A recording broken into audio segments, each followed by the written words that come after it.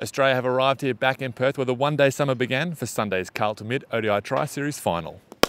The Aussies will be looking to field a full-strength side for the final, and that means the return of spearhead Mitch Johnson. He's obviously bowled a lot over the last 12 to 18 months, and any time he put his feet up for a week or so is good. And yeah, I guess he's refreshed, and he bowled well in Sydney in the nets over the few days. And yeah, I guess the boys won't be looking forward to facing him here in these nets, so he'll be right to go.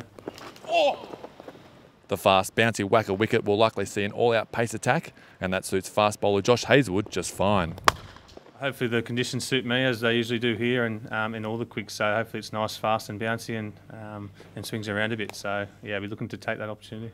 England and India will square off here tomorrow to decide Australia's opponent, and Hazlewood isn't bothered by who the home side will face. I think they're both obviously quality teams and probably haven't played as good as they wanted in some of the fixtures, but you know, we've seen England at the Gabba play particularly well, and India had their times as well. So I think both teams are great lineups, and there'll be tough competition on Sunday, whoever we play.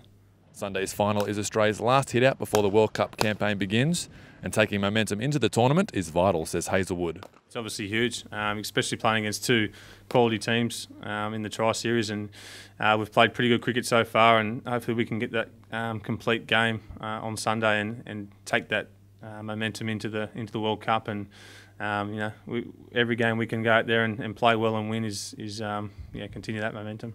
From Perth, Sam Ferris for cricket.com.au.